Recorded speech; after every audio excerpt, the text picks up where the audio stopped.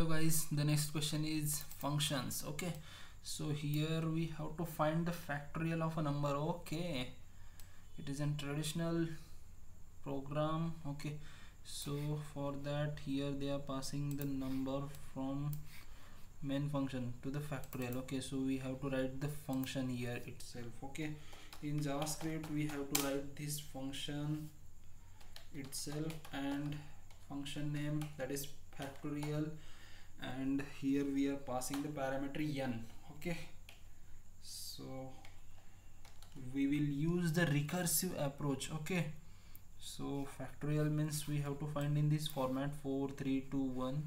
Okay, so we will directly return first. Okay, return n star. Okay, so if our n is 4, then what we have to do? Okay, 4, that is here 4 into what, 3 2 1. Okay, so for that we will call this function recursively, that is factorial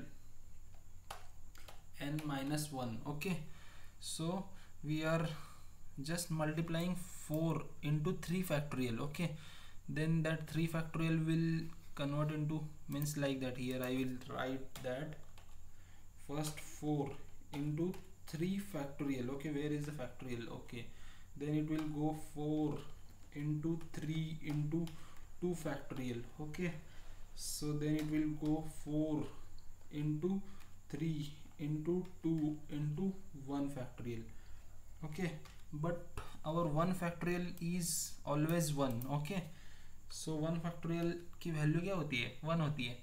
तो इस condition को हमें and करना है, means we have to iterate till 1 तक. So for that we have to right here condition if our n is equal to 1.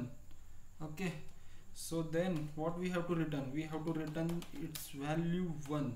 Okay, so because 1 factorial is always 1, else we have to return these things, return this function. Okay, so that's the code. We will run this code. Yeah, it is working. It should work, yeah. So that's the thing. Thank you.